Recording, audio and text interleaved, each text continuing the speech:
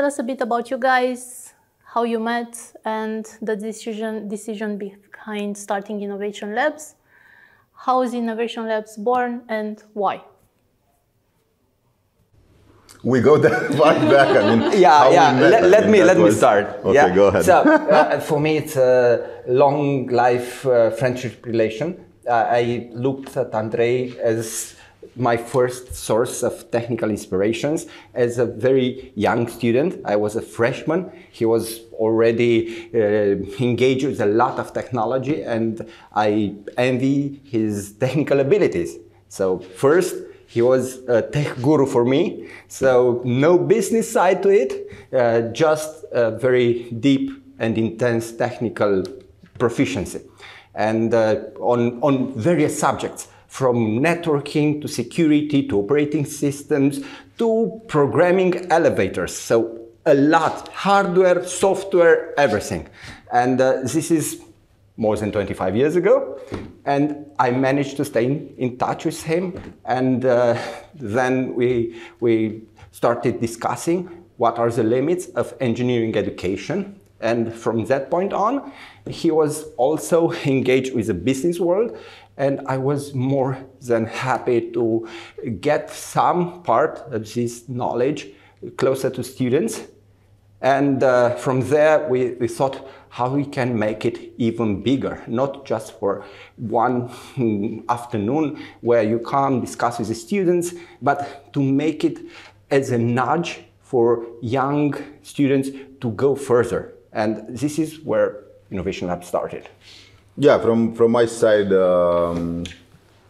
I met Răzvan all those years ago, and we had a very powerful, trustful relationship, starting from the his technical abilities as well, and then along the road, Mike's business experience was mostly with Californian companies and with the open source community, and because of that, I mean, I traveled to the US and I saw that many universities have a startups program, so I got inspired by that, and in parallel, I was just before we started Innovation Labs elected president of the Romanian Association of Companies, ANIS, and I saw that we had big multinational companies in the association and also smaller Romanian companies, most of them service companies, and looking in the future, I at least saw that salaries will increase, and that the services part that had a very, very strong cost component to the business, the fact that we were cheaper than other geographies, is going to slowly deteriorate, and I thought that this is a very good moment to start discussing about building products in technology.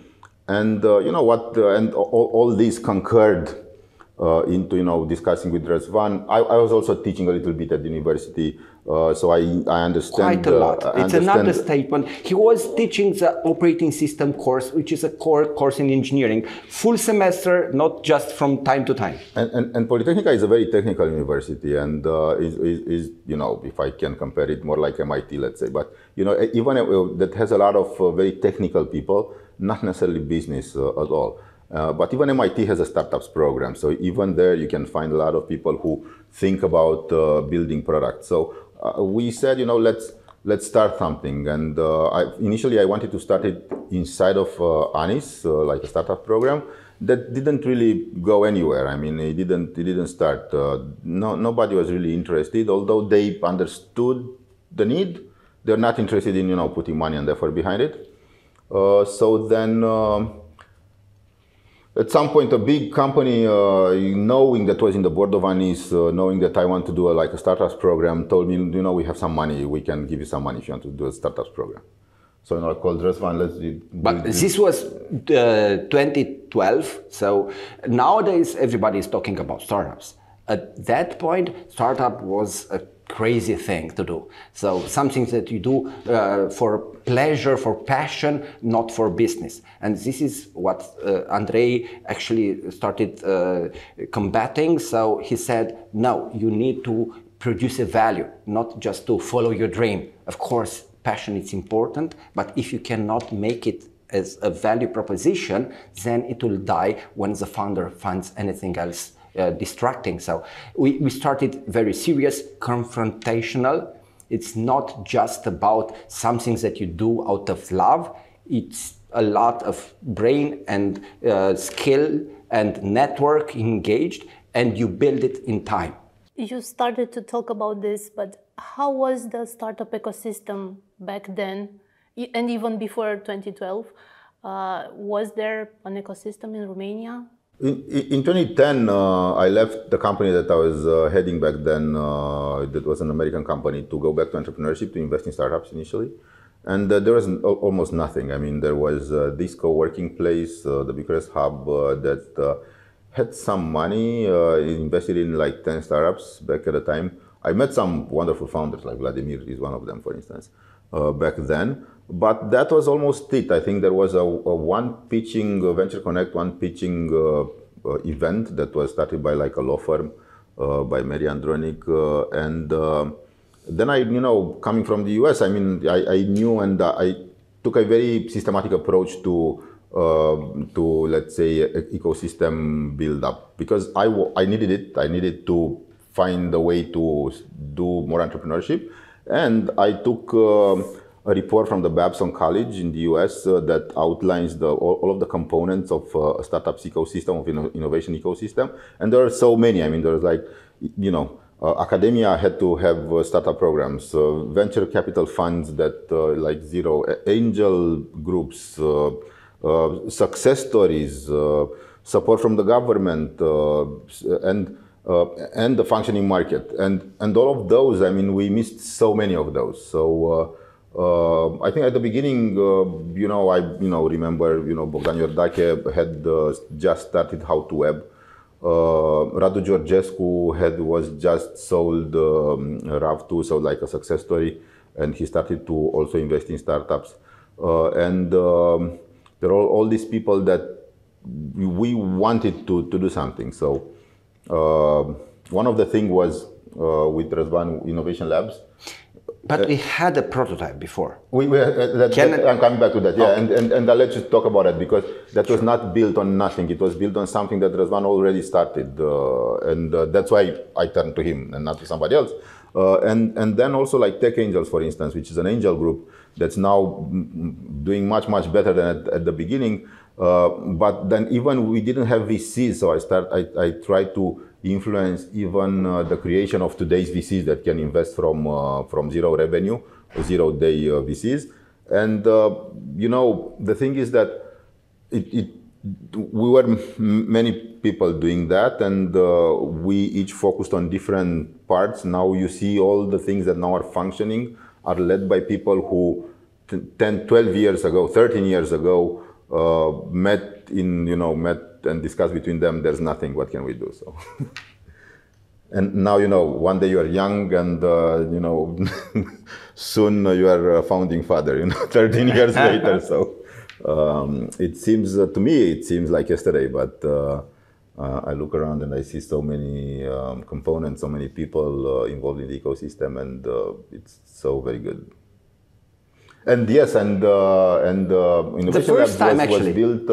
We built it together. Even the prototype. Correct. So actually, what we decided, the problem was the lack of business understanding from the technical people, and we thought it's easier to take engineers and engage them with business mindset than the other way around.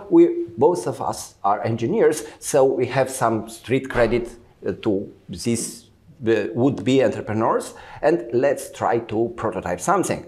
And then we went to a very close friend who is part of Innovation Labs for the last 12 years, Teo Ceaușu from Keysight. It was a company that Andrei actually rose from 7 employees to 250, 300 people, but Teo Ceaușu is the CEO, and we pitched him. We want to have a business idea contest for tech people, and he said, "Great, we'll make it an high-tech business challenge." And we thought, okay, we have $25,000, which at that time was a lot of money. How did we divide it? And Andrei said, we don't want to have a prize for everybody. This is not the aim of our competition. We have just one prize, and we'll have the winner takes it all. And we thought it's so easy. It's entrepreneurship in real life. And it was the first time when we did it, and it was so strange because at the final debate, there were two very valuable teams. And the jury, so we actually had just 7 teams, but the first 2 were so very good. And the jury debated for more than 1 hour, and everybody was concerned. We were in a very nice 5-star hotel. Everybody was enjoying it, but nobody would understand. How can you debate? There are just 7 teams. Just pick one. And the funny part was we had a team who took the prize. They were doing recruiting business for IT people. And the second one was a ride-sharing app. And Andrei was the president of the jury and said, we didn't expect it to have such mature teams. We are glad to announce Growingly was the winner, but the second runner-up will be Clever Taxi, and I'll become an investor.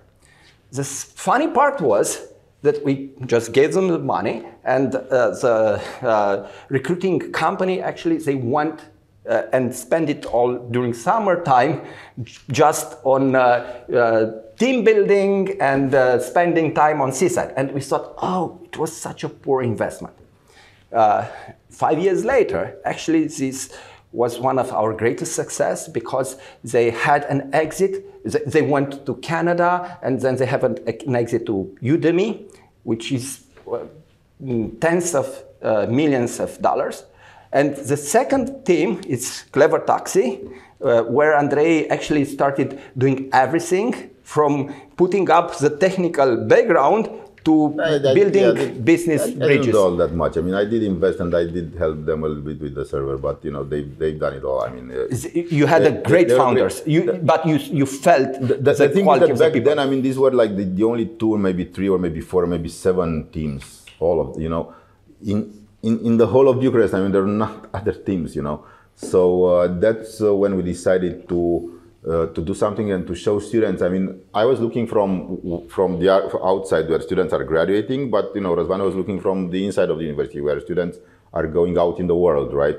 And if you take Stanford, for example, or any other big university from the US, professors encourage students to either go on let's say, on a research path, or to maybe go into industry and get a job, or go to a startup, you know. So there's like 3 paths where you can, as a professor, encourage students to go to, right? While in Romania, back then, there were only like research and get a job. Yeah. So there were no third path and so what we did was create the third path, essentially.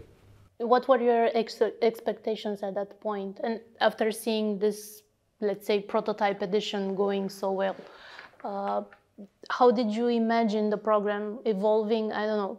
Did you ever think that it would get so much momentum and become what Innovation Labs is today? The first year was hard, but it had a lot of great teams. I mean, but in the first year we had to entice students to go to Innovation Labs, and it was like I said, one big company said, you know, we're going to give you some funds, and so we started an NGO to run this program, you know, because you need money, right? And funny thing is that if you look at our sponsors, I mean, very few of them are technology companies, and very, very few of them are Romanian technology companies. So we saw a lot of interest from foreign companies that understand that innovation is done through startups, and they have a business in this country and they want to invest in innovation, and they see that there's a lot of great people in, you know, students and graduates. So the thing at the beginning was was very complicated, and the most complicated part was solved by Răzvan and his team, the whole logistical part of putting so many teams, because we wanted to get as many people as possible. We wanted to be and to create a funnel where we encourage as many students as possible to try and to fail, but to discover if they have the entrepreneurial gene, because there is a gene. I mean, you have to be wired in such a way that you accept greater risk for a greater reward down the road, rather than a lower risk for maybe potentially a lower reward, which is neither of these roads are wrong, but they can be wrong for the wrong person. So they can be, if you only have one alternative, then somebody who is more entrepreneurial, who likes to take risks and be more entrepreneurial, would be very unhappy in a job. That's all. I mean, and that's all that we wanted to create. We think that people can add value as employees anywhere, and that entrepreneurship, in a sense, is also, I mean, it's more complicated than being an employee. I mean, to be honest. But we wanted to be able to show that. So our expectation was that the program will grow. What we didn't expect necessarily is that this will become like a national program and it's going to become like the biggest program. We thought that universities are going to see the benefit and they're going to do it by themselves. So it would be like a pilot program, and then it will be taken over by the universities. But here we are. I mean, we 12 years later. My approach was a little bit different, because I was part of the university, and every single year we had 500 in Polytechnic students graduating with a project. And I thought it was such a lost opportunity, because not everyone is an entrepreneur, but some of them would want a market validation, a business perspective to their projects. And I thought, maybe out of those students, a few would be more motivated if they would be evaluated not just by professors, but some people with business experience. And I thought it would be a great opportunity to offer students graduating from bachelor, from master, this opportunity. Inside the university, at that point, if you want to start a business, you'd have to leave the university. And I thought, why do this? We do have great technical skills inside the university. If we can bring some of the mentors, and unfortunately, some of the mentors had a very old idea about the university. Universities in Romania, as other parts of the society, evolved very fast. So having a pretext to bring graduates, alumni inside as a university in a business-friendly environment actually changed the image and the trust in the university. Building such bridges was beneficial for the students, but also for us as an institution, because at that point we were in a shouting games between universities and companies. Companies would criticize, wow, this is lacking from our curriculum. And of course, universities would have very bad opinions about the companies, because they would have no place to meet. Nowadays, of course, there are multiple opportunities, but having both the university and the companies with the goal of supporting young entrepreneurs is the best type of relation. Do you remember what was the reaction of the students when you first told them about, look, we want to do this, it's nice for you, you can have some experience, you can validate your product, and also the mentors? How did you attract mentors to the program? I think it was easy with the mentors. I mean, it was easier because we were at the beginning, so there were no other places where they could interact. And I knew many of them, and Răzvan also knew others. And they were curious to see, they came curious at the first edition. Do you remember how many there were? How many mentors you found for the first one? In the first edition, I don't know. And, we have more than 30 at that first edition. 20, now we 30, have, yeah. 30 but we still have some of them from the first edition. Yeah. Diana Olar is part of our board, and other people who kept coming year after year, so they never left. 2030, yeah, I think. And I remember it was in the aula of the rectorate, Yeah. wired with a lot of antennas. Actually, and, this was a lesson in bootstrapping, because so we had a very nice location inside of the rectorate building of Polytechnic, which is very, very nice. But 2 days before the hackathon that would go through the night, it was early March, they removed the windows because they wanted to change the windows. And nobody actually told us, because at that time we had no events in Polytechnic. And they thought, okay, we'll change all the windows. And it was so cold. It was a very cold March. And we needed to find solution. And it was very funny because we, you go now for a beer, you have burners, yeah? And we had burners inside the building. Nowadays, you cannot do this. And the funny part was, closing the early hours of the morning, the burners would run out. And people would get closer and closer together to extract the last remains of heat that they could find. It was very, very funny. And one of the people that was in that hackathon was Bogdan Vlad.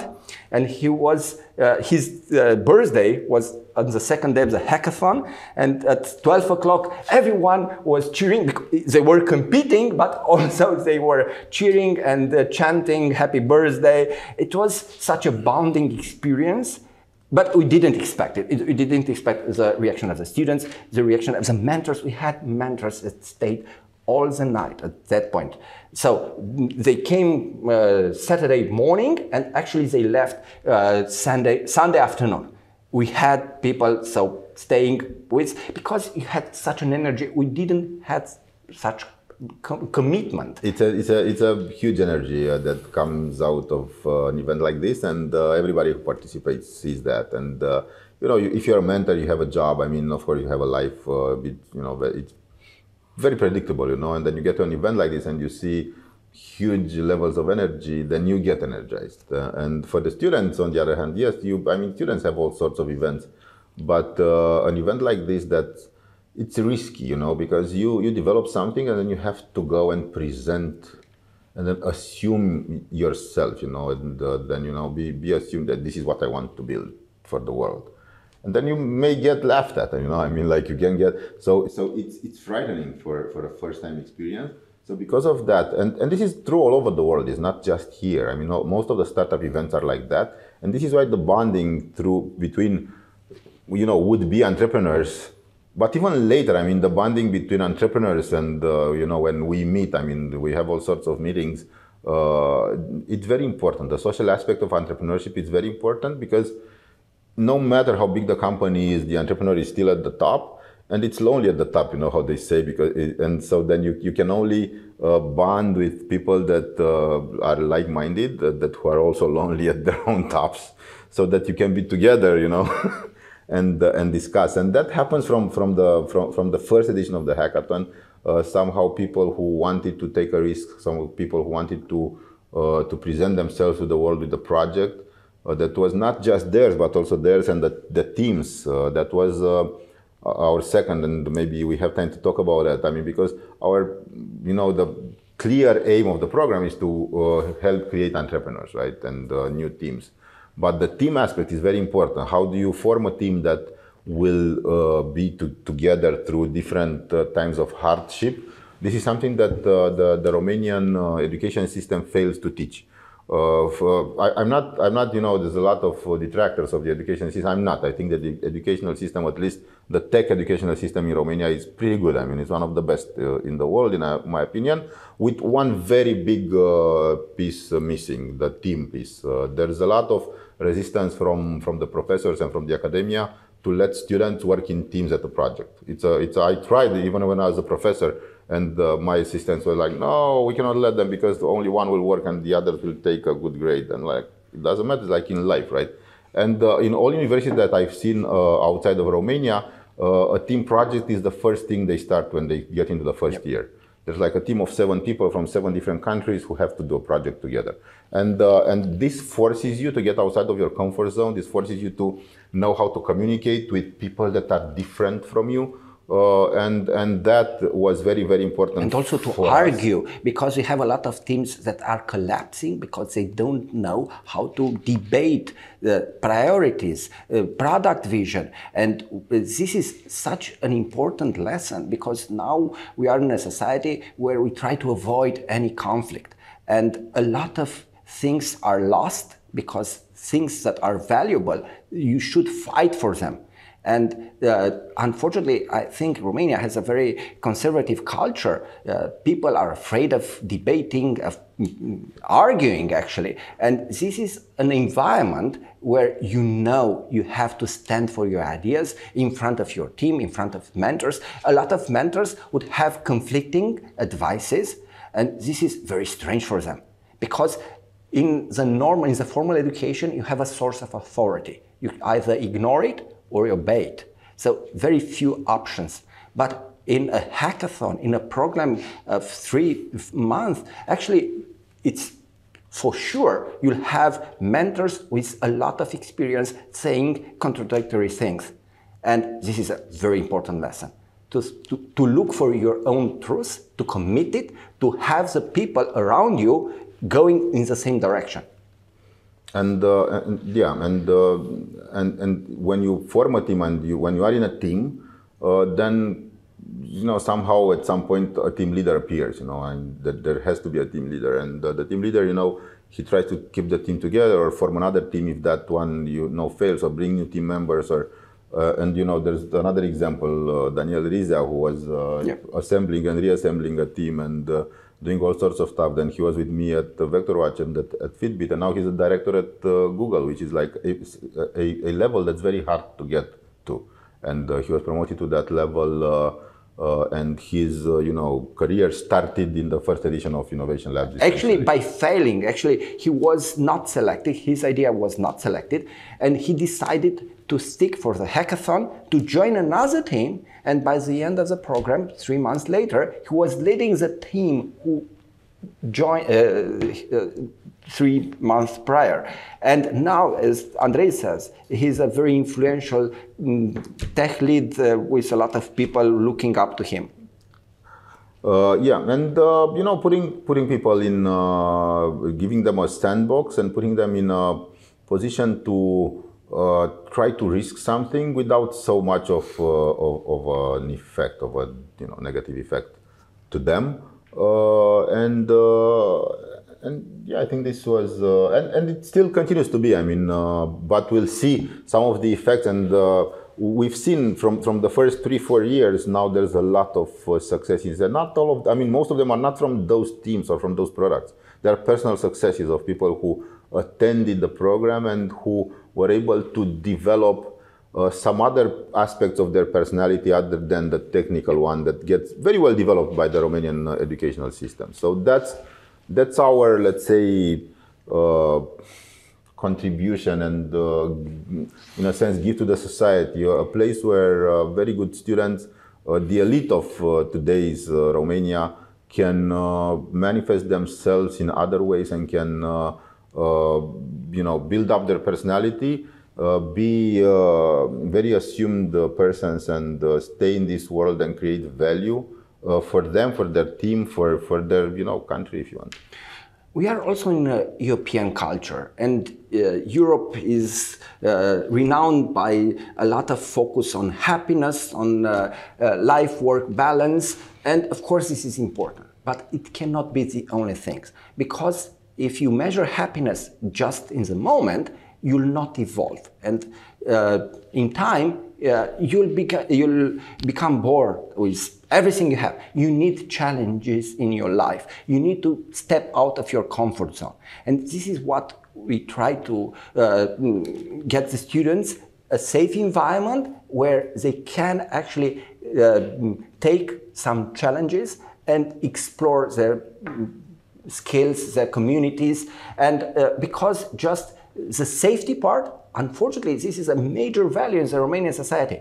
It's not enough. What I'm telling to the students, you don't become old. You just are looking for more comfort. If you can take challenges, no matter the age, you are still young.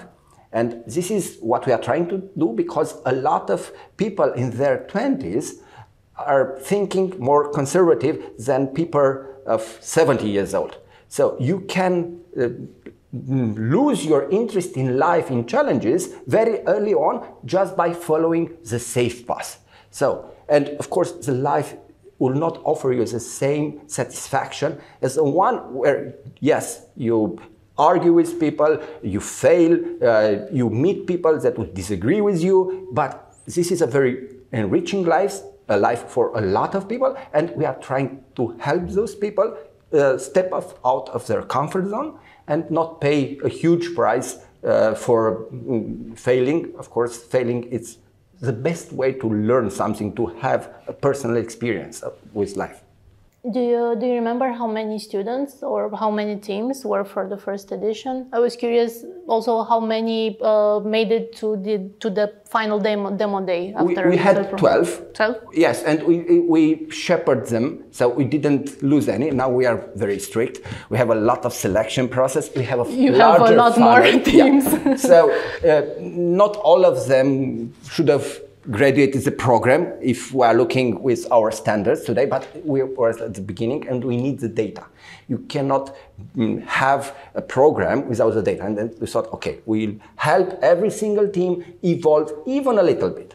And it was very funny because the team actually that won in 2012, at the middle of the program, they weren't progressing enough. And Andrei took Alexander Radovic and said, you are failing your vision. You are such a great engineer. You have great technical people. Find someone on the business side, pivot your idea. And they pivoted a lot. And in just 3 weeks, actually, they made a progress greater than other teams in 3 months. And the funny part was, 2 or 3 years later, he was invited to one of the demo days event, the closing event, and he was at that time already a founder with investment from United States, and said, wow, for me the greatest part was going to United States and discovering that all the values we discuss in innovation labs are relevant the same in United States. But I wasn't able to understand them at the time, but now I see everything we had here as fundamental for the business startup environment in the United States, not just East Europe. Did they continue the idea, the project after Innovation Labs? Yeah, and they have... Who coordinates? So it is called Wilderdream. The project has a number... Unfortunately, we had very little capital at that time, and the company grew with clients. We hadn't investment, so it was the angels, but very, very few sources of seed money. There were no VCs at that time, but I knew that the VCs were preparing to exist. I mean, the fact that we have VCs now is the result of a plan that was, written like maybe in those days, because you had to convince the European Union to allocate a certain amount of money for Romania for early stage funds. Back then, Bulgaria had those, and we didn't. We had for later stage, but then we discussed and we managed to even influence that, and now we have VCs. But then, knowing that 10 years ago, I realized that we're going to have VCs 10 years down the road, and the VCs will not have startups to invest in. Because entrepreneurship is not the normal way of people thinking in Europe, not just in Romania. I mean, in Europe, entrepreneurship has to be nurtured even more than in the US. In the US, like almost anybody is an entrepreneur, so you have to have ways to stop them. And there's a lot of books on how to make sure that what you build is valuable to anybody, or because everybody wants to build something. Whereas in Romania, build whatever you want. I mean, even if it's not valuable, you'll figure it out later. But just build something that would be of value to somebody, and assume this entrepreneurship path and encourage them, push them down that road. And many of them found a way to go to, like in entrepreneurship. And Radovic right now has a startup that has a very good funding and is like very, very hard technology. I wish them all the luck in the world. I think that they have a wonderful product. Still the old company exists, but he stepped away to start a new project. But for many of the participants, like I said, it was another way, like an alternative education outside of the university that was done not just by the professors, but also by business people or entrepreneurs or employees from bigger companies or investors, or all sorts of people who got involved with the program that brought their own vision of the world. That for somebody who is in tech and they learn how to solve hard problems, but they don't learn how to detect what problems are there to be solved. Yeah. They wait for somebody to give them a problem to be hard, and they will solve it.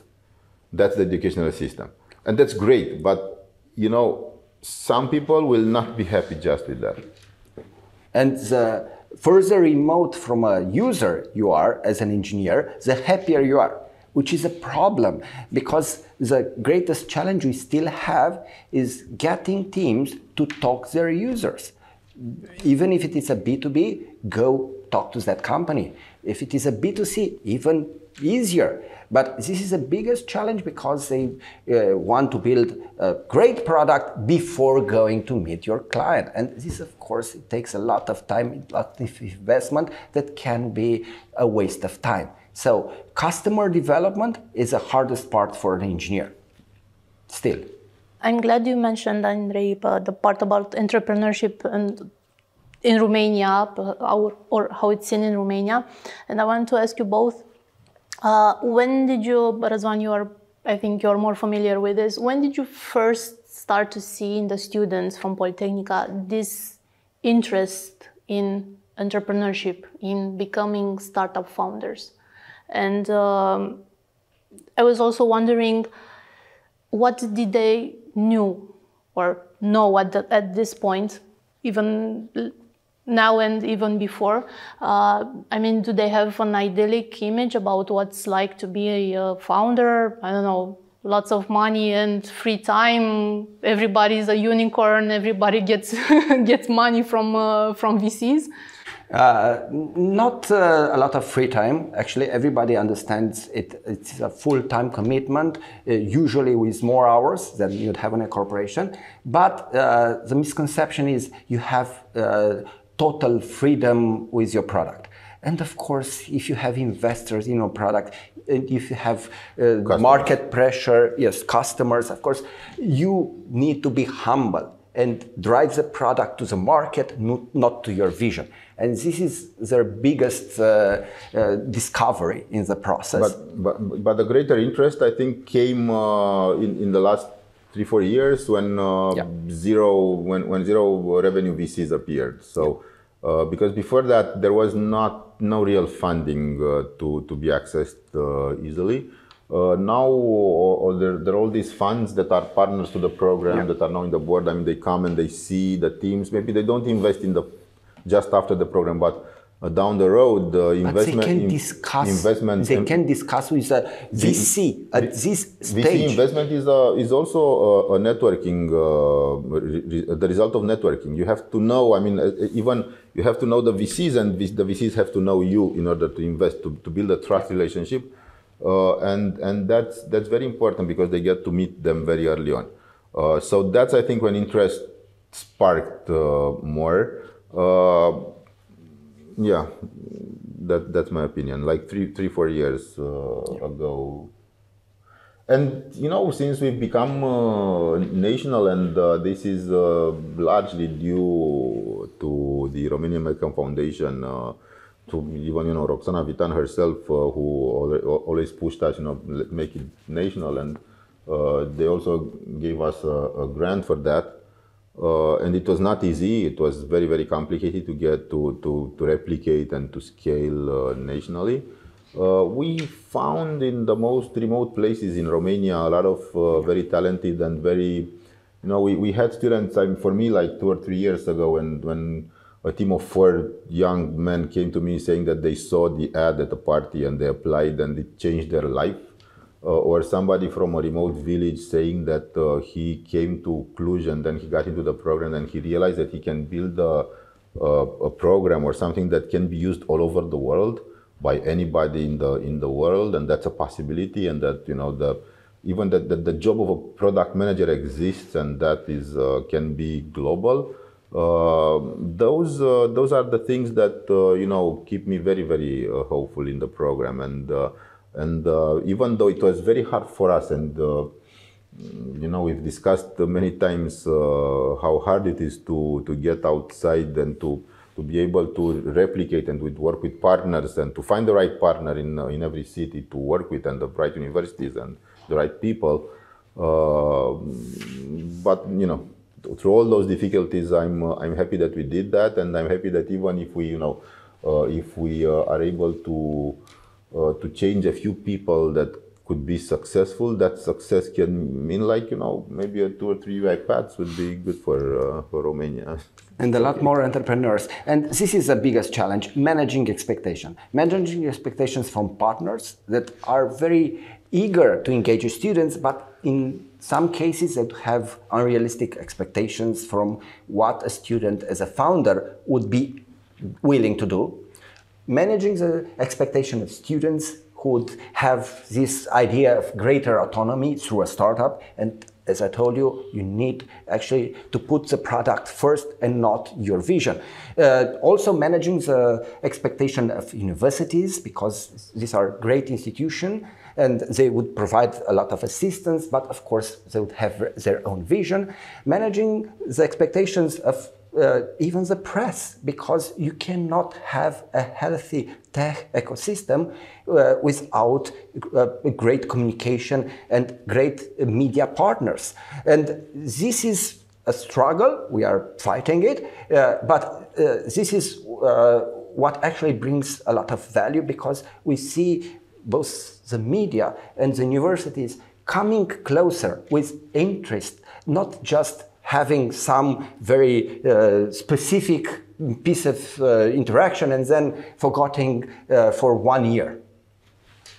You mentioned universities, and I want to ask you, when did you see that universities all around the country are getting interested in what you're doing here with the Polytechnica, and said it might be something that we could replicate there and also get a larger pool of students into entrepreneurship, into tech?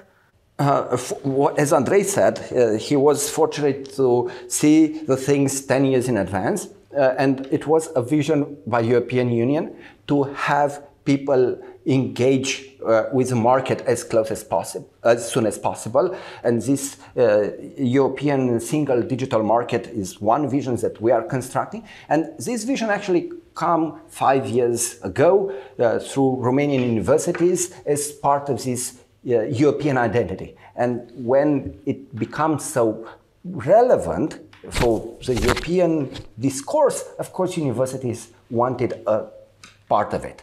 And they weren't just responding to our requests, our offers, but actually engaging with their own ideas. And this is the moment we started the dialogue and building as partners. How difficult was it to manage the program with other universities and also with hackathons all around the country, and to build it and getting it to the to the final stage, the demo day? Not me, actually. Flavia, Daniel, actually they were from day one. The first time actually when we started, Andrei was engaged with the American ecosystem and said, okay, this is valuable, this is not. But when he said we need to have a hackathon, I posted on Quora how to make a great hackathon, because Quora at that time was a great source of information, and I started debating with people around the world, how do we do a hackathon? And of course, now we have hackathon every single weekend, even multiple hackathon in just one weekend. But nowadays, we have great communities in every single city.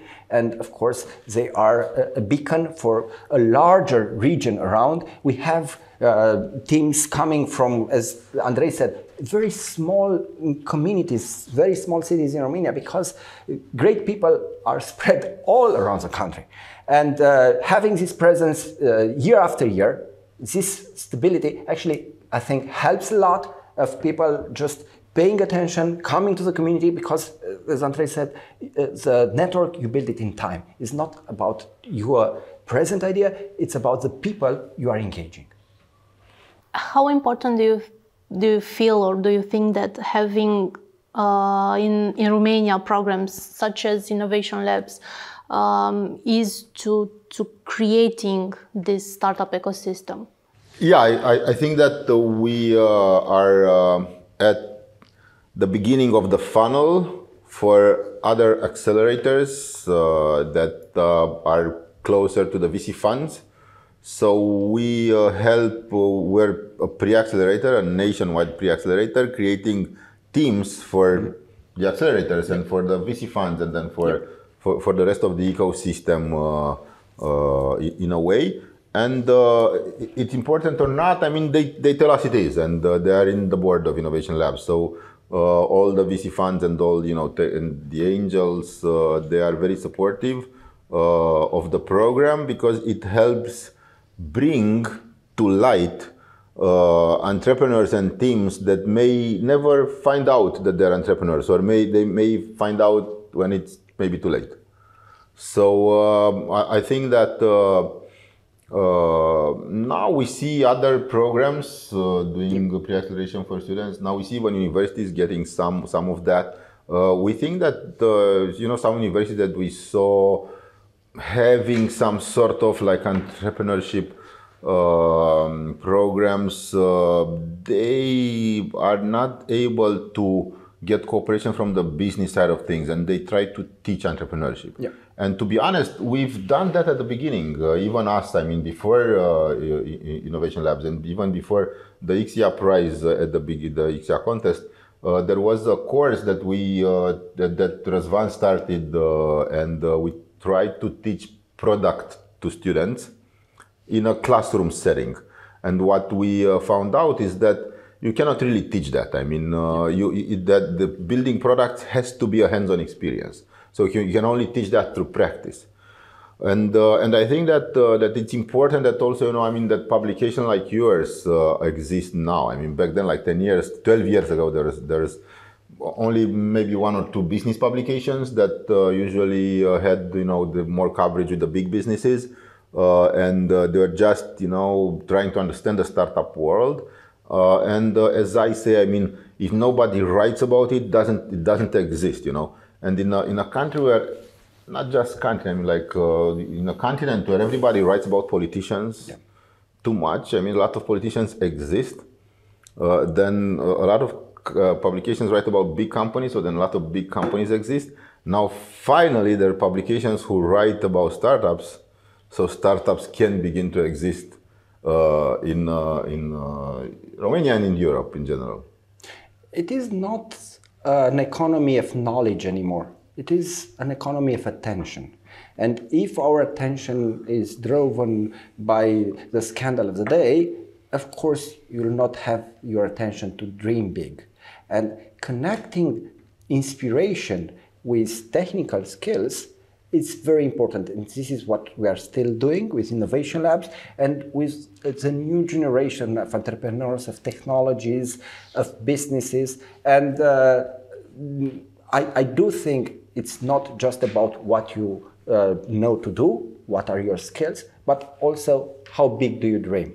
And of course, people in their 20s are very ambitious, and we want to connect this ambition with a startup environment. Building on this, I want to ask you, how can you find people that are entrepreneurial, that are willing to have this crazy idea. They have to find themselves in a way. I mean, they have to find themselves in the program. You know, the whole life, I think we learn things about ourselves, but we have to be put in context. So we have to meet people, to meet new people, different people, or to be put in different contexts to find new things about ourselves. So we try to open the gates to everybody who wants to try. And you know, about finding themselves, they do that. They have to want to do that first. But if they do, I mean, I can guarantee you that if they participate, they will find if they are more of an entrepreneur, or maybe more of a manager or people leader, if they are more of a technical person or more of a marketing person, if they're more, I mean, that occurs naturally in a team of like 5 people that have to do the 10 kinds of tasks. Naturally, some people get aligned with 1 or 2 tasks that are closer to who they really are. And I see this more and more, and even, you know, with my daughters now graduating and going through this age, after what is after the studies, after university, you know, who am I, you know, and what am I, what is the value that I'm supposed to bring in this world? And the only way to find out, fortunately or unfortunately, is to try. Yeah. You have to try to see what suits you best, what is, and in order to try, you have to have an environment that has multiple things to do. Because if you are certain about something, you know, somebody is certain about, I'm a programmer, for instance, or I'm a marketing person, you know, you then get a job and then you start a career. You know your starting point. But somebody who's not very sure, you know, am I a programmer, am I a marketer, or am I a designer, or, you know, let's try. Am I a designer, or am I more of a marketer? Am I a programmer, or am I more of a project manager or product manager? Or, try the different paths and see what occurs to you naturally in a team, you know, because if you're by yourself and you can wear 2 hats, you can wear them alternately and you don't find out if what is better for you. But if you're in a team and you see other people that are more suited to the technical hat, for instance, then you get the product hat. And then, you know, you start making things happening, and then you find out things about yourself. We also, every one of us has this bias of your own perspective, and it's easier if you are an engineer to think that the engineering part of a tech product is the most important. If you are a marketing person, of course, you'd think that without marketing there can be no product. Also, if you are a CFO, yeah, the biggest challenge in a tech product is getting with your money to the next round of investment. A very wise CFO can make all the difference. And the best part of such a program is that connects people with different perspectives. Of course, this can lead to a self-discovery and to understand that you can be a pre-sales engineer, that you can face clients, even though you never actually discussed with clients before. But the best part for me is that they understand the value that a salesperson can and should bring. Because for an engineering side of things, you think, okay, you are a salesperson, you are just wasting companies' money, getting lunches and beers while we are coding. How many lines of code have you written? I'm a salesperson. This is not the value I'm bringing. And understanding that a salesperson needs to build relations, to have leads, and even if you go for a late beer with some potential clients, you need to remember the next day and make a follow-up and build a business opportunity. And if you want to enjoy your evening beer with friends, get a salesperson. Don't do all the roles yourself, and understanding what are the metrics, what is a good communication officer doing, even if it is writing 0 lines of code, it's part of this program. Not just building empathy, but building teams with different success metrics. Andrei, I like what you said earlier about discovering yourself and about the question, who are you? And you wear many hats. You're also a founder, you're an investor, you're a mentor. Which role do you like best, or do you think that it suits you best? Founder. Founder? Yeah, I want to do things. I mean, that's who I am. I mean, even as an investor, I mean, I started things, or like, now I'm starting again a new startup. But even if you think of innovation labs, I mean, it was a startup at the beginning, and now that's no longer a startup. We're passing the baton to the next generation with Flavia and Daniel. For me, it's about creating.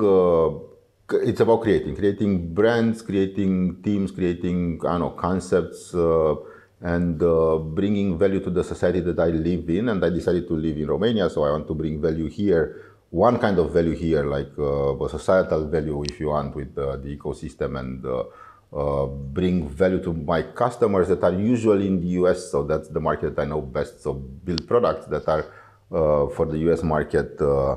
And that's somewhat the biggest problem that I have, is that people who've not been working for American companies here that don't understand the market, they need to understand the market. It's a different market. It's one way to, and one thing to sell technology in the US, one thing to sell technology in Romania, completely different. Although the technology is the same, that's why the salesperson or the marketing person has to understand the target market. But also the engineer has to understand the target market. And the biggest difference that I see between engineers in the US and engineers in Romania is that engineers in the US, no matter what company or what part of the product they work on, they understand the why they're doing that, not just the how. And that's also something that we are trying to inspire the generations of engineers, even if they're not entrepreneurial or leaders, or like they are the best technical guru. The way to develop their career in the technical field is not to learn more languages, is not to learn more algorithms, is to understand the why and be able to explain the why to more junior software developers, so that they can write code more informed, understanding what is the value that they bring in the world to their customer, and why they're doing what they're doing. Because everybody, in my opinion, because Răzvan discussed about happiness, in my world, my worldview, happiness is about purpose, and having a purpose and building something very technical that has a bigger purpose is something that inspires us and gives us happiness. In your career, when did you first hear about this concept of startups? Very early on. I mean, I was very fortunate to work with great people. I had many people that I consider mentors. I was in the early 90s working with Nini Popovici. We've built together the ROEDUNET, the Romanian Educational Network, that also started in Bucharest and then spread out in the country. So I had a mental model for what we're building with innovation labs going in the country. You had to find partners in each university, and then give them what you have, and then tell them to continue to give it, to pay it forward. So that was, and also Răzvan was very close to that concept, and he knew that. I also worked with Irina Tanasiu, who was a great teacher, a great professor, but she was the one that inspired me to bring the business world close to the academia. She was the first one to bring companies in the university. And I also worked with Șerban Petrescu, who we've built the first products. We built like the first map of Bucharest and of the country, and the first Romanian elevator back in the 90s. Unfortunately, none of them is still around, so I'm trying to to pay a tribute to them by paying this forward to other generations and teaching them how to build products, how to to build communities nationwide, and how to bring business and academia together in order to create more value. So that they were my inspiration, and I'm a doer by excellence. So I do things and then I question myself if they're good or not. I always thought that I was a thinker, but I'm not. I mean, when I was little, I was good in math, and so I thought that I think things. I don't. I just do them and then think them, which is it is what it is, and I think this is the defining skill or a trait or gene of a founder is somebody who doesn't learn through trying. Thank you, and I'm glad you mentioned this this thing about academia and businesses. And Răzvan, this brings me to my question to you. How have you seen this collaboration between academia and corporations, businesses evolve over the years? And do you think that nowadays students have a lot more opportunities than they did 5-10 years ago? I mean, internships, working for companies, also this thing about starting their own businesses? As I mentioned, for me it was putting at the beginning the graduation project of students in front of business-minded people. But Andrei actually went a step further, and actually on the second or third year came with a very ambitious idea. Why don't we have internships at your own company? Go even to younger students. Practica la firma ta in Romanian. This was some of the things that actually resonated not with all the students, but with some entrepreneurial minded students. Of course, now we do have people that are bachelor students, and they have this great freedom to try an idea with their close friends to build teams while in university. And do you have internships at your own company? Of course, we have a number of opportunities throughout the country. The IT industry has developed a lot in the past 10 years, but also the companies are inside the university, because the Romanian society actually understood we cannot grow in pockets. Without symbiosis between business and university, we just remain in these shouting games, blaming game. Oh, as a company, I'm blaming the universities for not teaching some very specific skill sets. As an university, I'm blaming the companies that is recruiting students too early on without giving them the chance to develop some values. It's not just about knowledge, it's about values. And of course, having access to your community with students, people with your age around, actually helps you a lot of defining your path. If you are too young and get drafted in a larger organization where you are the youngest person, actually you bring the least value to that organization, which is an economic fact. You'll be hard-pressed to discover your own voice, the values that you need to lead your life. And so having an equilibrium between challenges connected to the present market, not to the knowledge the professor have 20 years prior, but also a safe zone for the young people to explore with people of their own age, with peers, with equals, not just as junior and everything comes with authority. You are a junior in a large corporation, you need to do A, B, C, D. It's not a way to explore the full potential of your personality. And the same question also for you, because you also mentioned defining yourself. Who is Răzvan Rughiniș? A professor, a mentor, a startup founder? I'm an explorer, and I enjoy mental challenges, and of course I had this great opportunity to explore a lot of uncomfortable ideas with Andrei. I remember in the third year, actually, so we had already two very successful events, and I thought, Now we have it. We have the blueprint. We'll just replicate it and become better and better every single year. And Andrei invited me very close by. He was with Vector Watch, and he invited me to a meeting, and our vision was connected technology companies with tech talent. And at that meeting was Jean-Baptiste Ducaroz,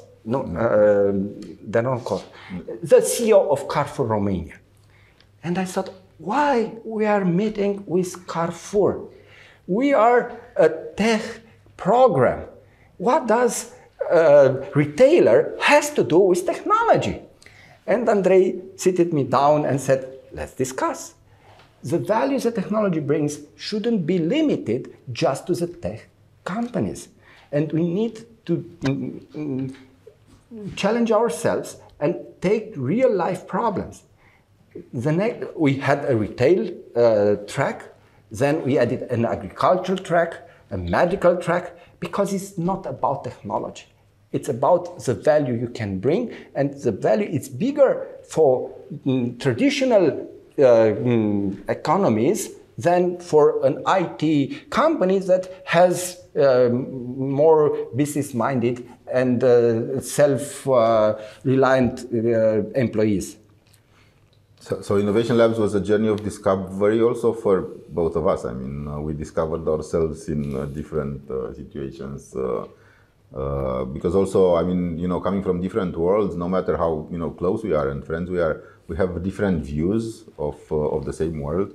We continue to have to this day. I mean, we debate very, very strongly, and I think that this is actually the key to building something successfully, and something that would to find partners that have different views of the world, not the same view. Otherwise, you get redundant. And also, what I pushed from, let's say, I pushed the program, and also, Răzvan was doing most of it, and now the new generation is to do something new and something more every year, to become bigger, better, do something that's different every year. Because otherwise, if you just get a blueprint and you apply it, then you remain behind, because everybody else is evolving. So you have to evolve, and it's not easy. It's not easy to come up with ideas every year to do something different. It's not easy. That's why we passed the baton to somebody to have more ideas. I mean, we did have 10 years of ideas. Now it's their turn. 10 more years. Răzvan, you mentioned about the retail track and about other products using tech, and I would like to ask you both, and also Andrei, you come also with your experience as an investor, and you have a bird's eye view of what's happening in the ecosystem. When did we first start to see this kind of diversification of verticals? We're not just talking about tech, but we also talk about the prop tech, legal tech, I don't know, med tech, any kind of fintech. Yeah, in Innovation Labs, at least, this was a little bit modeled by the partners that we got over the years, and also based on their interest and on their involvement in the program. And as with anything, it's about people. I mean, it's about the people that all these companies that interface with the program and that helped us, Orange helped us a lot at the beginning. Microsoft was the first with Cristian Pațachia, 10 years later, he's part of the program. Of course, building around it, because Orange Fab is present in a lot of universities because of this long-lasting partnership. So all of this was, we did not have a master plan beforehand, that we're going to start like an agricultural track 3 years down the road. And we try to do the same, like we preach to our startups, to be mindful of the potential clients and partners, and what are their needs and what do they bring to the table. And this is the constituent of a live ecosystem, something that adapts to whatever happens. And even in the future, I mean, Now I think that we'll have to do a big push towards AI with the new generation. So there's going to be, in my opinion, I mean, at least this is what I see, I mean, in the trends that I see globally. So, you know, let's see what happens. Change every year and get new domains, and tech for tech is something that, you know, you learn in school and it's the closest, and we started with that, I would say. But then, you know, tech for other domains, in order to do that, you have to understand those domains. And now people, I mean, like the young people are, I would say, more educated. I mean, I see them, they understand more from the environment. Yeah. Some of them come from, let's say, the countryside, and they have, maybe their parents have a big farm, and maybe they saw some of the problems they can fix with technology. So that's a big part of the program, getting towards other verticals. Yeah. How do you guys see Romania and the Romanian startup ecosystem in the bigger Central and Eastern European tech and startup ecosystem? And how can academia help? Yeah, I'll let Răzvan elaborate on that. I know that he's very close to some of the moves that the European Union makes. I want just to say that the VC funds are an European thing. It's European, which is government money. It's like money from the state. So the state does invest in startups through the VC funds. And I think that's the wisest way to invest in startups. And I think that the academia now starts to understand, hopefully, the role that they can play by doing spin-offs and getting funds for things that they've invented in the university. So that would be a great way to collaborate. And you know, even more countries are getting interested. So I met with the president of the Weizmann Institute from Israel, which is like one of the 10, you know, top 10 most prestigious research institutes in the world, and he's very keen in getting master or PhD students and collaborating with the Romanian professors. So, you know, these things are starting to happen, and yeah, I think that Romania is getting more and more present on the map. It's getting more and more known in the US as well, in Israel as well, and also in other parts of Europe that are in different phases of developing this ecosystem that, as I said, I mean, was not natural like in Silicon Valley. It's not like 50 years old anywhere else in Europe. I mean, it's all of the ecosystems have started pretty much at the same time. When Europe realized, and when I was at ANIS, I was in Brussels looking at a paper written by the European Commission at the time, saying that Europe is very much behind America in terms of startups. What can we do? Then we have to build ecosystems, we have to put money, we have to engage with the academia. So all of those things, you know. And I said, you know, instead for waiting for that to happen, you know, let's start early, and that's, you know, another reason. But now Răzvan is very connected to what happens in Europe, and yeah, so I really enjoy being close to Andrei and this energy, because it's about prototyping and starting as early on, because you can become better before others. Of course, European Union is much larger organization, and of course has an inertia, but the language is very mature now. We are not seeing just financing research. So 10 years ago, it was just research and papers. Now we see different kind of financing based on the technical readiness level. So if it is just an idea, if it is deep technology, yeah, you have some venues for financing your idea, usually inside a university. On a second stage, you need to have a relation with a business partner, and this is financed both in university and on small scale companies, because a free market is a market with multiple players, and the European Union is trying to focus on competitiveness, having as many tech players as possible, and of course the final part of the product, where the product usually lives, the university, with royalties, with IP for the inventors, for the founders, but of course someone who is research oriented would not have the discipline to build a great company. And of course we have these different types of financing and different language, different people engage in evaluating, because you cannot take a person from business-minded companies and validate very early naive ideas that can change the world, but maybe in 10 years' time. You have to have a different mind frame, and European Union addresses differently with money and people, different challenges. Talking about challenges and looking further on, my last question for you is, what do you think that is next for the Romanian startup ecosystem? Are we lacking something? Are we missing something?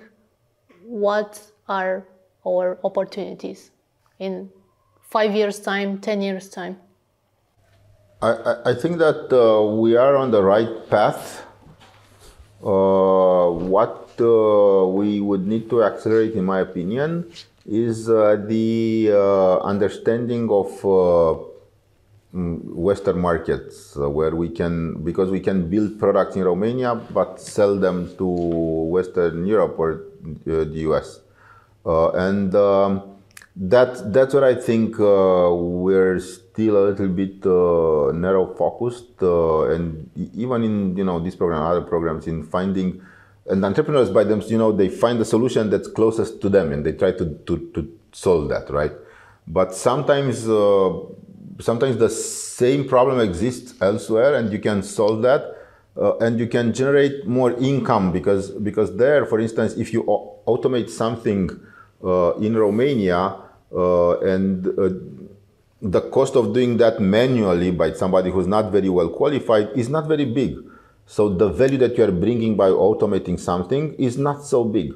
Whereas if you automate something in a bigger economy, where even the cost of like manual labor is very, very high, then the value of your solution is bigger.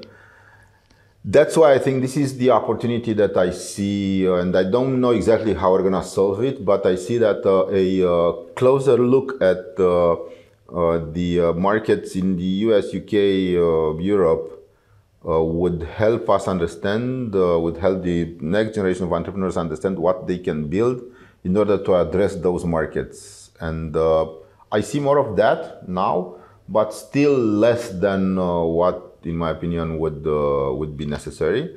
And I would like to also get out of this paradigm where we test in Romania first and then we launch internationally, because Romania is probably the hardest country to replicate in the world.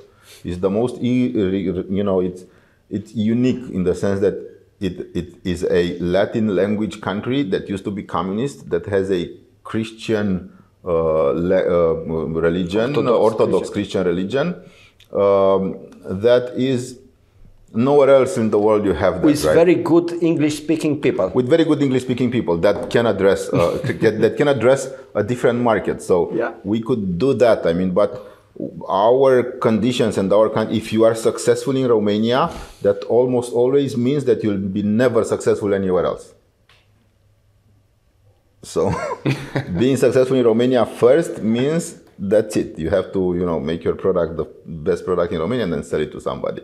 But if you start by trying to be, even if you're like very, very, like remotely, so it's like tiny successful in the US, that means much more than if you're like #1 in Romania in terms of, value.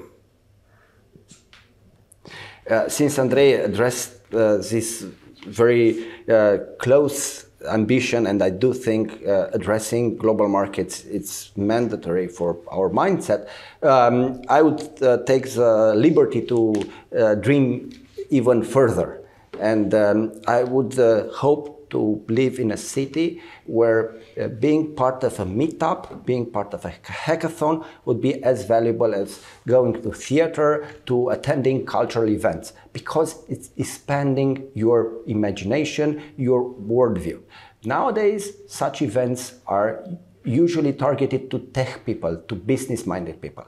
But if we let just engineers and journalists and business people define the technologies that actually affects all of us, then we'll just be complaining about the lack of diversity or any things that the technology doesn't do. The technology is present in all our lives. We need to take part in defining the technology, and we need to rethink the way technology is built. So having events with large participation for people from philosophy, from communication, from, of course, different kind of policy, politicians should be part of hackathons.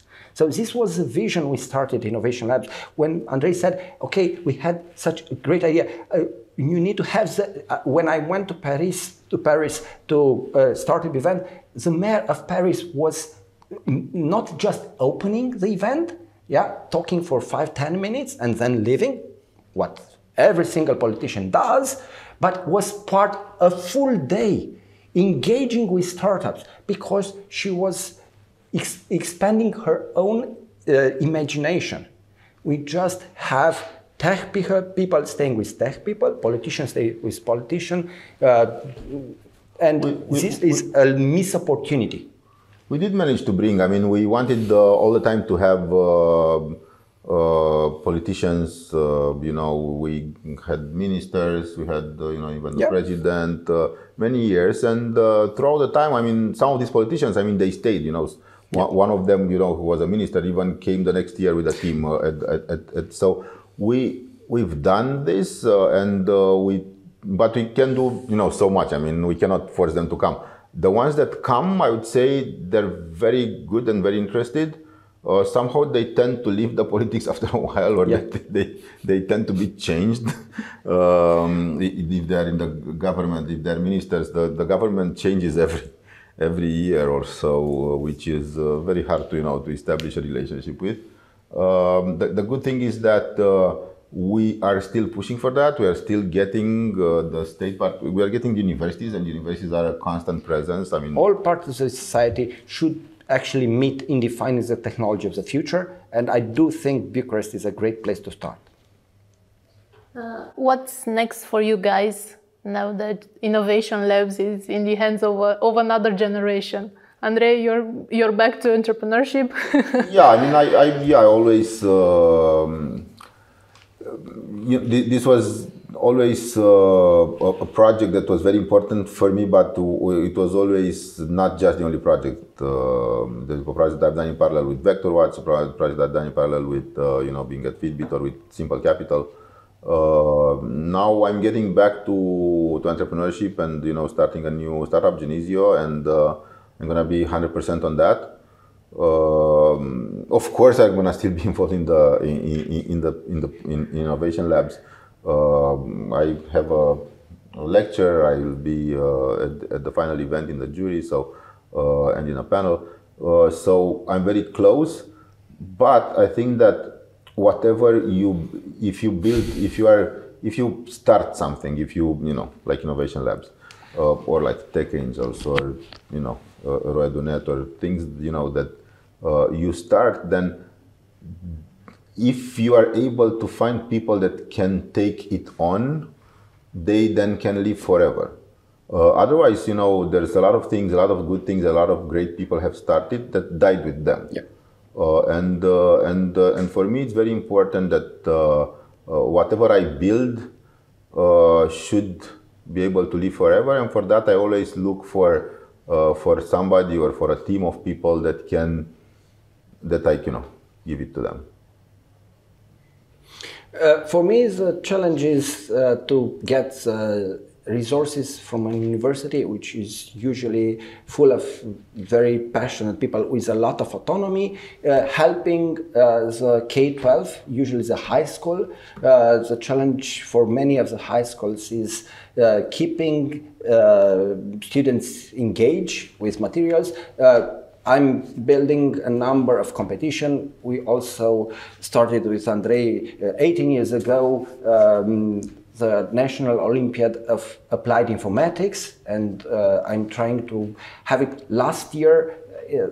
We had just 22 districts in Romania. Now we had 37. So getting high school professors engaged with university professor, I think it's very beneficial for our future students, for people in high school today.